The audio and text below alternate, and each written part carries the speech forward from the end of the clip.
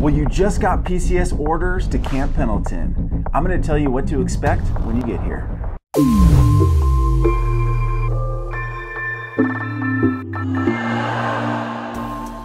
Well, PCSing to San Diego can be a dream assignment for some. The beautiful weather, so much to see and do, and the Pacific Ocean.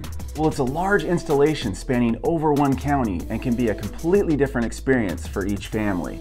So let's dive in and talk about your new duty station. Well, Camp Pendleton is nestled up against the Pacific Ocean in between Los Angeles and San Diego, and sandwiched between Oceanside to the south and San Clemente to the north and Fallbrook to the east. It boasts a coastline climate with average temps dipping into the 40s and highs reaching into the 90s. The important thing to know about Camp Pendleton is that the base is enormous and extremely spread out. There are only a few roads going past the ranges and training areas, but some have very low speed limits. It can take about 45 minutes to go north to south on Camp Pendleton, and it takes about 30 minutes to go across. If you're looking for a train experience, there's the Coaster, which runs from north to south all the way from Oceanside down to San Diego, and it actually hugs the coast the entire time. There's also the Sprinter, which goes inland from the coast all the way into Escondido. There are two commissaries aboard Camp Pendleton, one on the south side of the base and one on the north side of the base. The commissary on the north side of the base is significantly smaller but less busy. The cost of living in California can be high, so many families exclusively shop for groceries on base to save money. There are two beaches aboard Camp Pendleton, San Onofre in the north and Del Mar in the south.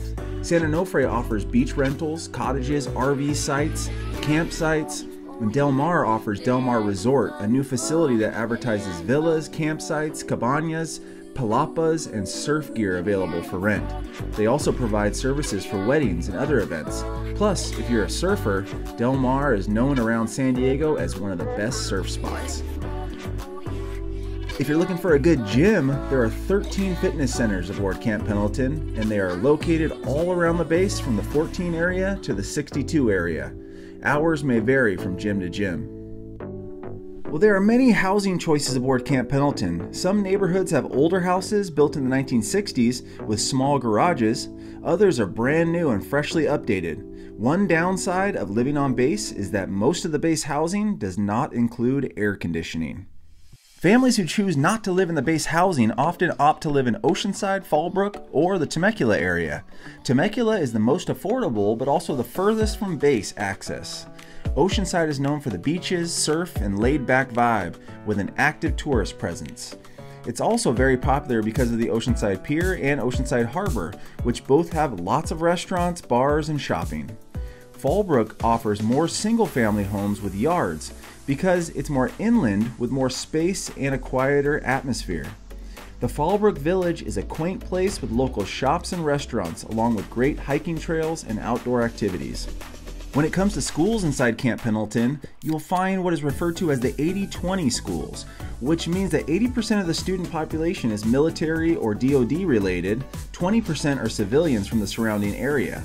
The schools are held to DoD standards, which often more than exceed the state standards. There are 5 such elementary schools aboard Camp Pendleton. Middle school and high school students attend schools off base.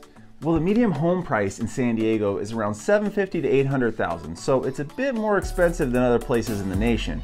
However, there are some less expensive places in North County, San Diego, including Oceanside, Fallbrook, and the Temecula area.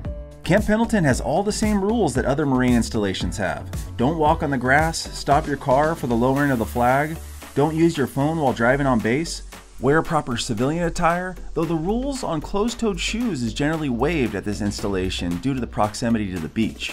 While the installation feels laid back because of its closeness to the beach and its lack of closeness to Marine Corps headquarters, the business aboard Camp Pendleton is incredibly serious. Let's talk about Southern California food. Now, San Diego is all about the delicious food. You'll find that In-N-Out has a die-hard burger fans. Beach Break Cafe is famed as the best breakfast in town.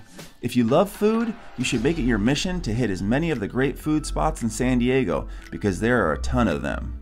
Now, if you're looking for things to do, there's the Sunset Market. This market is a weekly occurrence in downtown Oceanside year-round. People travel from all over to take part in the festivities that include food, entertainment, and shopping. There's also the Oceanside Pier. The famed pier is a busy location and tourist hotspot. It's located in the heart of Oceanside and stretches out into the waves for great views. If you make it down to the pier, make sure you stop off at the Tin Fish underneath the pier and grab a mahi-mahi taco. Also, if you're looking to learn how to surf, there's surf lessons as well. And if you want to rent a bike or a cart, you can do that here.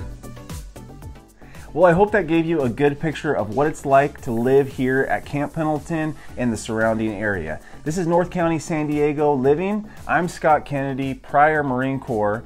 And if you're interested in the housing market around here, I would love to send you a list of all the affordable houses here in Oceanside, Fallbrook, Temecula, and the surrounding area. So I'm a real estate agent here, and I hope you're enjoying my content. If you are, please subscribe and hit that like button, and I will see you on the next one.